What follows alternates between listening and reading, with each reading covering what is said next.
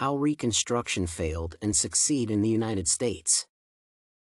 The success of a government's policy is a common point of contention among citizens. However, it will be considered a failure if the primary implementation goals are not met. After the Civil War, American politics created volatility and confusion. The Reconstruction era was characterized by concerted efforts to address the economic and political challenges that had arisen as a direct result of the Civil War. Americans engaged in some of their most passionate political debates during the Reconstruction years from 1865 to 1877. The Reconstruction was challenged by leaders and most Americans, especially because one of the goals was to achieve equality and end slavery. The failure of the U.S. to recover from the Civil War has been blamed on black politics, also known as Negro government. The successes of Reconstruction were mostly in the North, with the development of laws against discrimination and economic programs. In the long run, Reconstruction in the U.S. faced a retreat from racial inequality in the North and violent opposition in the South and hence failed. Southern Reconstruction failed due to various factors, including Northerners' lack of foresight about the state of the South in the aftermath of the Civil War. Additionally, it failed because of animosity between Congress and the presidency over how to divide power. For example, the Democratic Party's control of the House of Representatives was growing in 1874, and this resulted in tensions. Additionally, the whites in the South were reluctant to appoint blacks to key positions of authority. African Americans were asked to give up their political power, insistence on civil rights, and higher education. While there were several movements to help the blacks, any effort was challenged, and more cases of discrimination and racism continued throughout the period. Although the initial plan to rebuild the South seemed promising, the strict restrictions and continuing resentment toward the old Confederates were not resolving the Southerners' problems. At its peak, Congress passed the Comprehensive Amnesty Act, which restored all civil rights to former Confederate sympathizers. Southern states began voting for Democrats again as the South was rebuilt, and as a result, black Americans were encouraged not to vote, and opportunist governments were overthrown.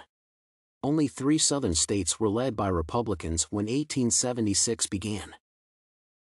10 years of ethnic warfare in the region and the government's inability to effectively manage the deficit kept the threat of war alive in the South. Unfortunately, racism reached the level of policymaking within the institution. While it advocated harsh punishment for all racial discrimination committed by white officials in the South, it normalized the most dehumanizing forms of racism against black people. For instance, some laws, such as Jim Crow, were developed, allowing racial segregation. These restrictions and laws were against the Reconstruction's objectives and contributed significantly to its failure. Difficulties developed while several groups tried to protect African Americans' legal rights. For example, police officers and other law enforcement officials refused to allow black people to serve on juries and punished those who did. Politicians and corporate executives looked for ways to prevent black people from voting. Extremely stringent requirements regarding where blacks lived and how they registered to vote were among the common ways that denied blacks the right to vote. Unlike the Ku Klux Klan, which openly participated in lynchings and other violent acts, these organizations pretended they were not out to harm African Americans in the U.S. Black people's safety and civil liberties were constantly jeopardized throughout the South. The efforts to abolish slavery during the Reconstruction era were not the only factor that contributed to freedom, but it was a significant factor. African Americans interpreted freedom as having the same legal protections and opportunities as whites. The common thread through these ideas was independence from white control. Individuals and communities gained more autonomy after white authority over historically black institutions such as churches and schools was removed. The livelihood of the blacks transformed for a while as a result of this success, with most having to access basic public services and opportunities. The North did not have to adapt nearly as much as the South because Reconstruction contributed to its industrial, economic, and social transformations. A capitalist economy matured and strengthened first in the North. As the manufacturing sector expanded, more structures and transportation networks were built to facilitate mining, forestry, and other forms of industrial production. Independent craftspeople gave way to a new class of industrial and railroad entrepreneurs as white-collar work increased. Reconstruction, therefore, was a win for the North, although there were cases of inequality and discrimination against the blacks. The main problem with Reconstruction was that it did nothing to help black people.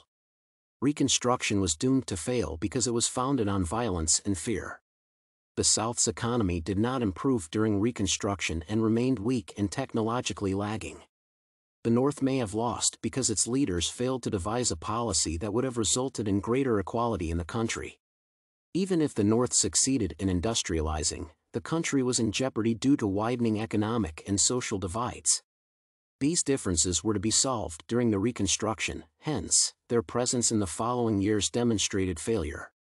By 1877, every former Confederate state had reaffirmed their allegiance to the U.S. federal government, adopted new constitutions, and ratified the 13th, 14th, and 15th Amendments.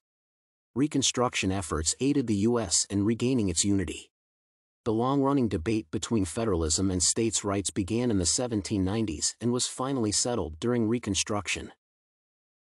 Finally, the Reconstruction intended to protect formerly enslaved people from racism and to fundamentally alter the social fabric of the South shortened, failing to achieve its objectives.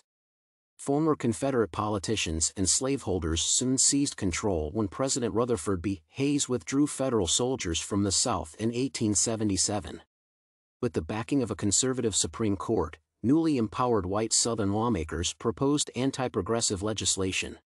These legislations included voter identity requirements and black codes to reverse the gains made by blacks during radical Reconstruction.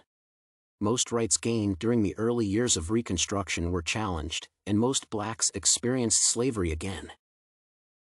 Overall, Reconstruction was a partial win for the North but a loss for the South, faced with opposition from the South and racial inequality in the North. The most important takeaway is that the Reconstruction goals were not met. This is because the executive branch did not take any steps to reduce racial tensions. The efforts by different leaders to find equality between different races were challenged. New administrations came up with new amendments, some of which threatened the rights restored. The North experienced transformations in the economy, industries, and social lives. However, the social divides remained even after the end of the Reconstruction era. On the other side, the South ignored the growing social gaps, and at the end of this era, there was nothing significant to show in terms of meeting the goals and objectives of the Reconstruction.